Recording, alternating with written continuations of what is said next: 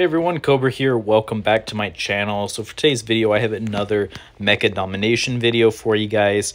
This one's going to be on rallies, specifically what will make your rally better and how to make sure that you win consistently. So a lot of people, including me previously, would start a rally thinking, oh, I got this, and then they didn't. So this is going to explain what could have happened and what you can do to make that better. So first thing you're going to want to take a look at for rallies is going to be your rally command center that I've got here. See, mine's currently level 26. So if you click on it here, it's going to show you the different rally capacities for levels. Mine, I have 640. Now, one thing of detail I do want to include here. When it shows you your rally capacity, that does not include your troops. Meaning, when you start a rally, your troops will be added to that number. So when I start a rally, if I have, say, 110,000 troops, instead of it being 640 total thousand, it will be 750,000 total, because my troops are extra on top of it. So if you're ever starting a rally, send a full army. It will not stop other people from sending troops because it's extra on top of it. So that's the first thing. Make sure you level this up, because every time you level it up, you get about 40,000 extra, sometimes a little bit more. Especially once you get to the higher levels, you start getting like 60,000 extra. So that helped a lot, being able to have more troops. The more troops you have, the easier that winning is going to be. But another thing you want to pay attention to is actually what bonuses are going to count. So pulling up rallies here. Sorry, we had an event today, so I've got a ton of... Okay, it's actually not going to show me because I have too many reports. When you start a rally, an offensive rally, meaning you're attacking something, you, as the host, your stats count towards everyone. Meaning your research, your beast stats, your equipment go towards the people in the rally.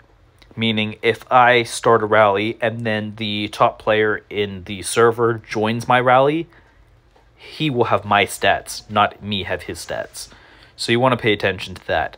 So if you're going to start a rally, it's going to go off of you. So make sure you have good military tech over here or research over here.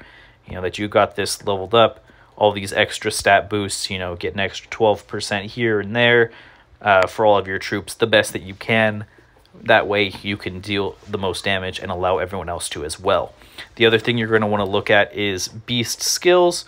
So say I click on, I named him Spiky T-Rex because that's what he looks like. Say I click on my Nemesis here. And I've got an ability like this. All units deal 20% more damage and raises fighter defense by 20%. So now, with me being the rally leader, the other people are going to get this skill to go towards them. So that's one thing you want to think about when you are hosting the rallies. Make sure you have your skills leveled up, because your skills are going to count for them, as will your beasts. So that's one thing that is going to help out a lot too. Make sure you have those leveled up. Make sure you have your Research Institute leveled up. The other thing you want to pay attention to is actually the level of troops. So I can't show you in the reports because all of my reports have now been pushed out by the Mechanized Menace. Since I have a bajillion reports since I was reinforcing like 5 people during it. But essentially level 25, so if I go over here to the, let's see, oh, I guess right now it's Seraphite Invaders. So you can see it, 41 million here. For level 25, a level 25 is going to have level 9 troops in it. Meaning if you have level 8 troops, you probably do not want to be rallying a level 25, because now your troops are weaker than its. You want to have, I would recommend having at least the same level troops that it has. So if you're going to rally a 25, have level 9 or 10. Can it be beaten with level 8 troops? Yes. Does it take a lot more? Yes. Now, level 20, so which is one step down, you can see the suggested might at the bottom goes down a lot. This only has level 8 troops, so I recommend 8 and up for this. Like I said, you can beat it with one level lower. Definitely would not try it if you have 2 levels lower, but just the lower level your troops, the more stats you're going to have pumped. Now, another thing to think about with this, so you have your, like, okay, we can pull some of these up. You know, they can have 540,000 troops joining or 830,000 joining. But what you want is you want quality over quantity. If you have 500,000 troops, but they're all tier 1, you're not going to do much. Now, if you have 300,000 tier 8 instead of 500,000 tier 4, that's going to be much better. So I always ask when I start a high-level rally, I'll put in chat and say, look, send me tier 6 and up or tier 7 and up, because those are the ones that are actually going to make a difference. Now, one thing as well, when you're starting normal rallies, you can see it has 58 slots, which we have 100 members. So that's, you know, that's half of the alliance here. That's a big amount. Now, the limiting factor really is not going to be, like, you're never going to get 58 people to join a rally. So the limiting factor is going to be the amount of troops. So what would be better than sending an entire army with low-level troops as part of it would be sending just the high-level ones. Send just your tier 7s, your tier 8s, your tier 9s, your tier 10s. Don't send the lower ones, because that then allows someone else to send theirs. And if you don't have high troops and you still want the rewards, something that I haven't really seen hardly at all in this game, but I've seen in other games, send one single troop. Doesn't matter what tier it is, send one single troop. You'll still get the rewards, but you won't affect the outcome of the rally. So if you ever want to join in on a rally and you're not strong enough, you don't have the high enough troops, send a single troop and it will not affect anything, but you'll still get the rewards. That's just a little secret tip that I've used from other games that has been very effective, very helpful. But so pay attention to the level of troops you're getting. Because like I said, it's better to have 500,000 total troops, but have them tier 7 and up, than to have 800,000, but having tier 2s and tier 1s and tier 3s in there. You want to have those better troops. That'll allow you to win much more. And then the last thing that I've got for you guys, when I look at a rally to see if I think it's possible, I think about, okay, what is my total troop count that I can have? I can have 640,000 troops join.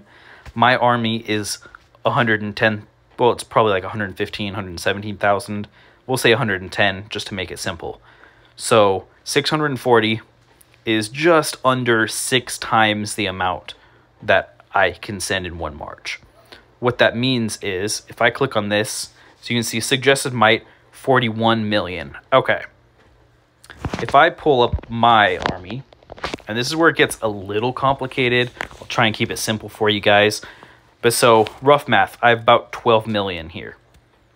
If this is 41 million, we'll round up and we'll say that that is 4 times what my army is. Now, my total troop count is almost 6 times what my army is on top of mine. So that adds up to, if I fill my rally, I should be able to win. If it is 4 times or less, you have a good chance at winning. If it is more than 4 times what you are able to send, you're going to need high-level troops. I always err on the side of caution, so if I see something that's more than 4 times, you know, my army strength, I'm probably not going to try and rally it unless I know that there's a lot of people on that can send high-level troops. Now, like I said earlier, you can win these without high-level troops. You know, if you completely fill it, you can win things that you really would never think you could win. But that's just my rule of thumb to guarantee it is, so, okay, if I send 110,000, and that is 1/4 of what this damage is, I need an extra 440,000 troops. Just rough math. So that's 4 times my army. So that would add up to about 550,000. If I get 550,000 troops and they're all, you know, tier 6 and up, I can beat this easy. Now, if I fill more, if I fill all the way to 760,000 or whatever I have, then it's an easy win. But that's how I like to do it. I like to think, okay, logically, how much is my army of this and how many troops do I need? You can just simplify it and say, okay, if my army's 1/4 of this and I can fill my raid, you got it. But keep an eye on how many troops you can have. If you have 130,000 cap because you're low level, you're not going to win a big thing. Even if you can, you know, even if you have someone strong join, you need to be able to hold enough troops for people to join. So I know at the end that was a little bit complicated. If any of you guys have questions, let me know in the comments. I'm happy to answer and clarify. If any of you have any questions not related to rallies, I'm also happy for that. And let me know if you have any other videos or anything you want me to make. I hope this is helpful. Hope we can get those rallies for everyone. I'm not saying that people are not doing good at rallies, but just to help, I hope that we can be more successful overall. Please like and subscribe. Stay tuned for more videos, and I will see you guys next time.